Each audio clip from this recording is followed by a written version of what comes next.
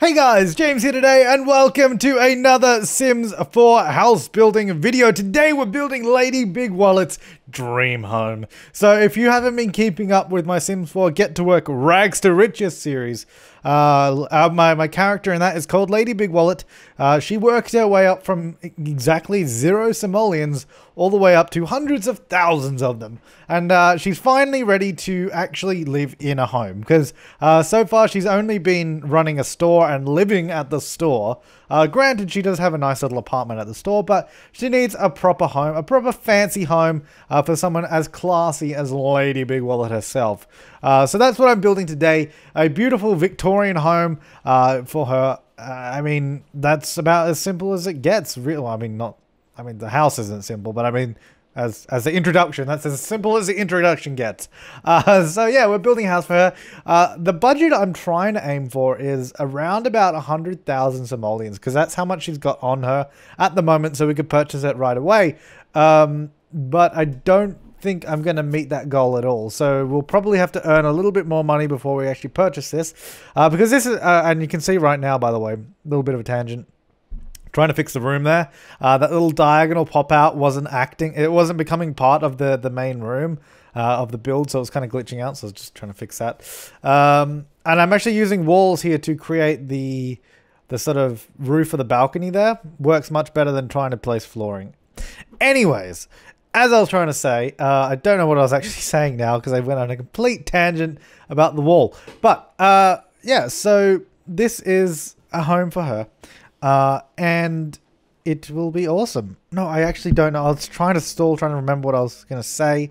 Anyways, I was actually really kind of annoyed that what I'm doing right here is I was trying to make like a little balcony on the front here with a low porch roof, but you can't replace a roof wall with a fence. It just won't let you, as you may have seen I was trying to do. And it just wouldn't let me have a fence there. So I either have somewhat looking a hole kind of thing looking in the from the roof. It just looks like there's a random cutout or nothing at all. But I did want a little balcony at the front there, so I just left like a little cutout in the roof. It's kind of a shame that I couldn't do a fence there. It would have been a nice little detail, because especially with Victorian homes, I like to just add as much detail as I can possibly fit in, because they have incredible details in real life and they just look fantastic. But you can only do so much in The Sims, so I did my best. Added lots of crazy little levels. Like this is a 3-level home.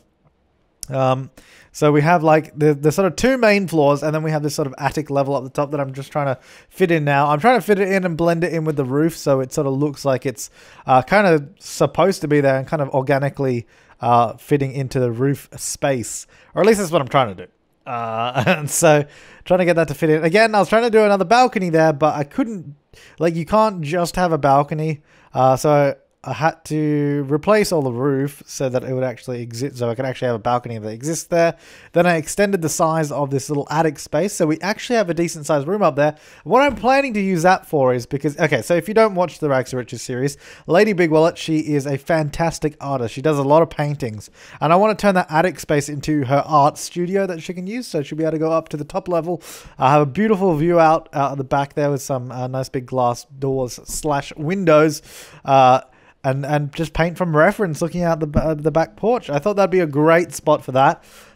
So yeah, this house is going to be tailored toward her. She's currently, obviously it's a single sim at the moment. So it won't be, this house won't be necessarily furnished for a family. And it will, I don't know, we'll see how it goes. This is only part 1. And the reason I did this that I am doing this in 2 parts is so that those of you watching on the day that I post this, so if this is like 2 days after or even sometime in the future, then don't worry about this. But those of you watching at the day that I post this video, I would love to get your feedback on where we take the house in the second part. Like if there's any changes you want to see before I continue, let me know, because I mean this house is as much mine and Lady Bigwallet's as it is you, because you're watching this video and you've watched the series. You watched her go from living on the streets to being a 100,000-aire. That's not really a thing, but you know, she's come a long way, and it's been a long journey. And you guys have been here all the way. Well, maybe some of you haven't. You might just be watching this video randomly on YouTube, in which case it makes no sense to you. But those that have been there all of the way, I would love to get your feedback on this house, because I mean, I'm just building it. And now I've also, and this is something that's going to come after Lady moves in, you'll notice, and yeah, here again, I'm trying to fix the sort of glitchy interior. The roof was coming through. Fix it in the end.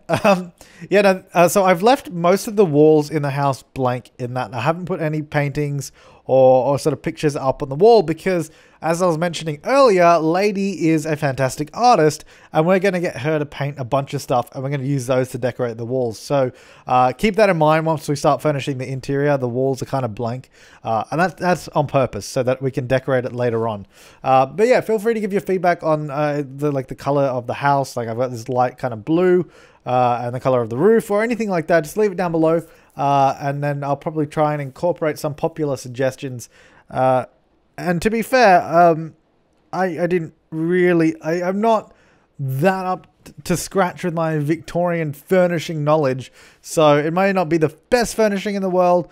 But at the end of the day, I mean, I'm happy with it. So that'll be good. Because, I mean, this is for a Let's Play anyways. It's not particularly for... you guys to be downloading and playing with. But of course, I will chuck this up on the gallery at the end of part 2. So when you check out part 2, the download link will be in that one. Or unless we don't finish it in part 2, but probably will. I mean, I don't see why not. But anyways, yeah, in part 2, I'll put the download link there. But just keep in mind, it's not really... This is going to be completely tailored toward this particular sim.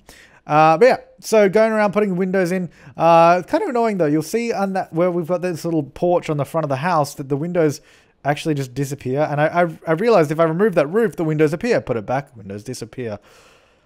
I don't know. Game is glitching. It's doing what it wants, what it really, really wants. And that's not what I want, I want a hut. I don't know. Other Spice Girls lyrics, I don't know. Something along those lines. Anyways, yeah, going around, getting all the windows in. Now, I did, and I haven't done it yet. So we've got all these columns and all these spandrels around the porch. I wanted to put columns on the corner of certain exterior walls to add a little bit of detail. I do that later because there's actually a glitch in the game where if you have a column on a wall segment, so it's like actually placed on the wall, and then you start messing around with rooms on the inside like I am now, so I'm making rooms, the columns sometimes flip and they flip to the inside of the house. And it actually happens to one of them. I don't know where it is. You might... Oh, there it is. If you look in the... Okay, well, I'm rotating too much. It's kind of hard to describe where it is. You'll see me move it. It's in the front left room at the moment. Oh, no, wait, maybe it's not. Maybe I've already moved. No, there it is. There, I just moved it. It's so hard to describe. Anyways, yeah, no. So the problem with that is like if I went around and placed a bunch of columns on all the exterior walls, sometimes they flip inside, so then you got to go around and do it again. So I actually left that to the end after I've made all the rooms. So I'm actually going ahead and stacking some stairs here. Now, what I didn't know is like the game doesn't inherently let you put a set of stairs over the top of another set of stairs if it has... Like if it has walls around the stairs, it won't let you place them above other ones. So what you actually got to do is place the upper stairs first, delete the wall on the stairs, then place the stairs underneath. It's kind of I don't know, like it's a weird sort of little quirk about it. And I think some people have mentioned that to me before. Like they've said, I don't know how to do like stacked stairs. So that's a handy little hint in case you're wondering.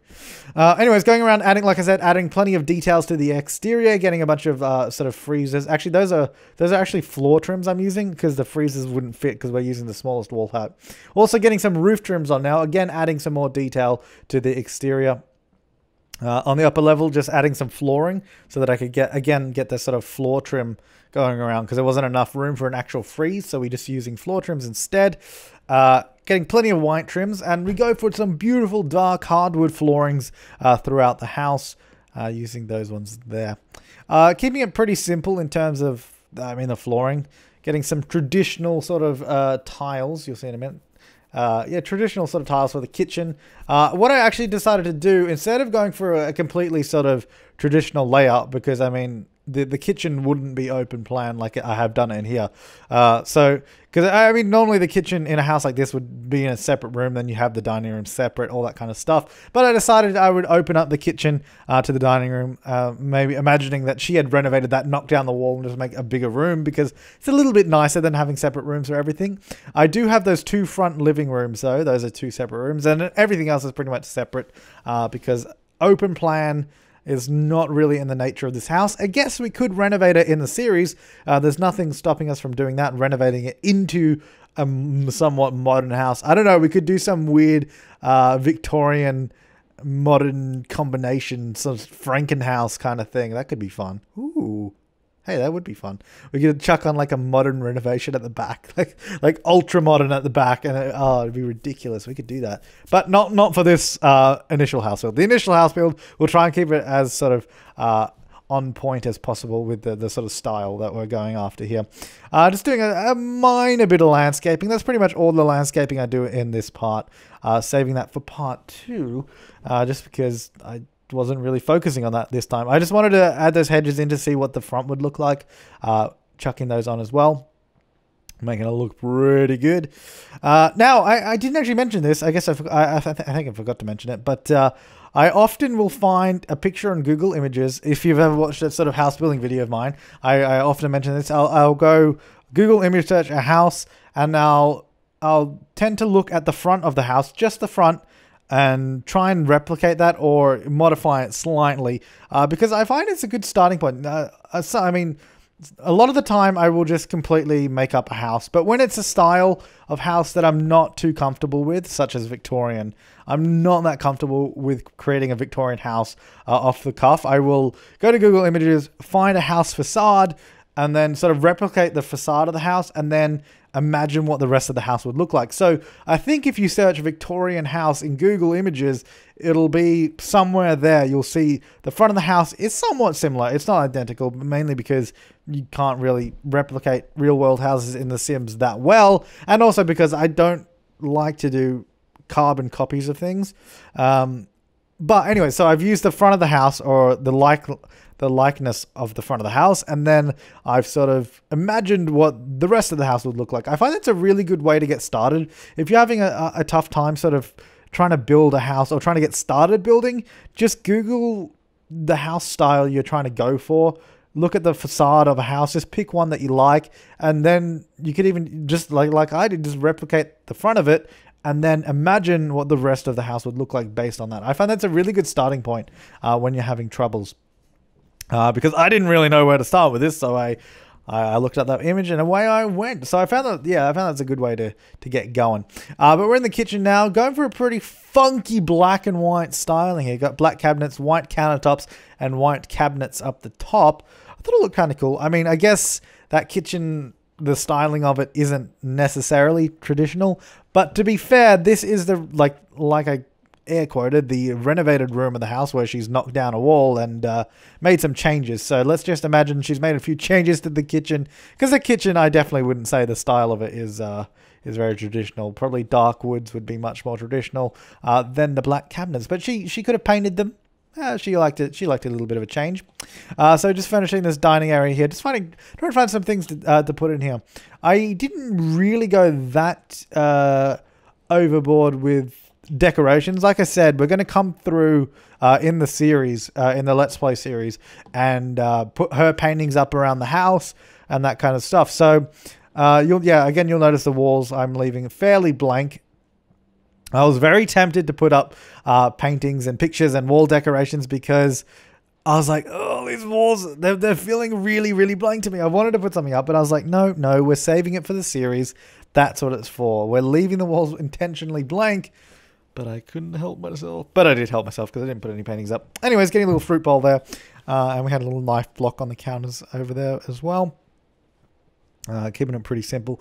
She's got a pretty big house for just herself. But of course, in the Let's Play, we'll find her a partner and obviously try and start a family. So we've got the downstairs bathroom. This house is actually going to have 3 bedrooms, 3 bathrooms. I was going to do 4 bedrooms, 3 bathrooms. Like, I was going to make that attic space a bedroom, but then I was like, hang on, that would make a really good art studio, as I was saying earlier, because it's such a good space for that. But then I guess if you downloaded this house and used it for your own Sims, you could use that sort of attic as a fourth bedroom, as for like a teenager's retreat kind of place up the top there, so you could have their bed up there. Could even probably try and squeeze a small bathroom up there, but I guess there's no point because there are 3 bathrooms already in the house. It's a pretty lavish house, anyways, is what I'm going on about here. And when we turn it into a Franken house and add on an ultra modern extension, that'll be fun. I actually want to try that just to see what it looks like. We'll definitely explore that in the upcoming Let's Play series, I think, and see how it goes. Just be a bit of fun, really. Just be a bit of fun. So just getting some window dressings in here now. A little bit of privacy, you know. You don't want peeping Toms looking through the windows, because it can be a little bit disturbing at times. And I mean, me personally, I don't really want people looking through my bathroom window when I'm in there. I don't know, maybe some people, hey, some people are exhibitionists. I am not. I'm not judging. I just would rather have the option of closing the curtains than not. So we'll put the curtains up. You can leave them open if you want, but we've got them up. Anyways, so we've got these 2 living rooms at the front here. Fairly formal furnishings. I was gonna make this one just a formal dining room with no formal lounge room with nothing but seating, really. But then I was like, you know what? No, this is the 21st century. Let's smack a giant ass TV in there instead. Which you'll see in a minute. But then the other living space is just a sitting area and nothing more. Only because this one was the bigger living area, so I was like, okay, well, let's chuck the giant TV in here on the little coffee table. It's like, it's such a formal setting, and then there's just this giant flat screen TV in it. It's great. And just getting some little bookcases in the corner there. Oh, not in the corner, on the little wall. I was trying to find a nice little combination here so we could have 2 taller bookcases on the side, a small one in the middle. And that actually seemed to work pretty well, I think. It just fills in that space quite nicely. You can grab a book, sit down, and have a good read if you wanted. Again, the walls are really bothering me because they're so blank. Normally I'd chuck like paintings up there and mirrors and all that kind of cool stuff. But then I was like, no, we'll put our own paintings up there later. So this is the little study room that comes off the kitchen dining area. I decided to splurge out and get that cool new chair from Get to Work. I love that little sort of plasticky chair, or whatever it's made out of, that little transparent chair. I think it looks awesome. I know it totally doesn't go with the style of the house at all, but you know, again, it's tailored towards Lady. She likes a good fancy chair here and there. She's definitely earned it, and so I put it in there. I don't know, I enjoyed it, so I chucked it in there. Alright, moving on to the final room on the ground floor. I was going to make it a piano room, but then I was like, no, that's just stupid. The piano is far too big. If they had just an upright piano, that'd be mint. I don't know, why is there no... is there a keyboard in this game? I don't know. I didn't think so, is there? Maybe there is. But there's no upright piano. That would be nice. And I don't know, they just have giant... some of the items in this game are absolutely massive, like all the like the telescope and the microscope. Like, why are they so big? Why are there no normal telescopes and normal microscopes? I don't get it. Anyways, furnishing this little room out. Again, I wanted to put stuff on the walls, but I was like, okay, well, let's compromise, just put 1 mirror. But that pretty much does it here for part 1. We'll look at just a couple of screenshots of the exterior, and then either tomorrow or the day after. I'm not sure when the next part will be up, but leave your feedback down below, any changes you want to see, any additions or any feedback really, and we'll address it in part 2 and put up a download link at the end of that part. But thank you so much for watching, guys. I will see you next time, and have an awesome day.